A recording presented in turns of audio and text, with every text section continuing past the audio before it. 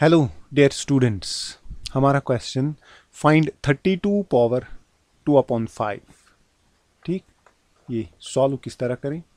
हम 32 पावर 2/5 जो है, इधर हम 32 के फैक्टर्स पहले देखते हैं।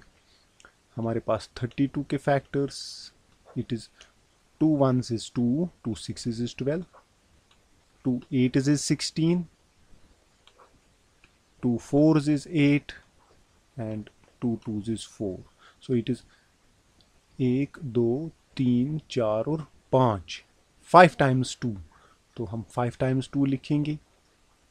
2 मल्टीप्लाई 2 मल्टीप्लाई 2 मल्टीप्लाई 2 मल्टीप्लाई, ठीक, 2। जब 5 टाइम्स हमने 1 2 3 4 5, जब 5 टाइम्स हमने 2 मल्टीप्लाई किया, ठीक, तो वो मिलेगा हमें 32 and we have power 2/5. So we can also write it as 2 power 5 raised to power 2/5. Laws of exponents again, we have x power m raised to power n.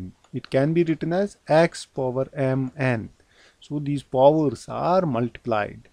So ये दो powers multiply हो जाएंगे. We have 2 power 5 multiply 2 divide 5, ठीक।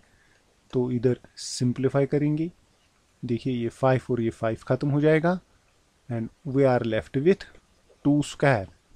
इसका rough भी अगर समझ ना आए तो हम रफ कर सकते हैं। 5 multiplied by 2/5 equals 2 5s is 10 divided by 5 and 5 2s is 10. So we are left with 2.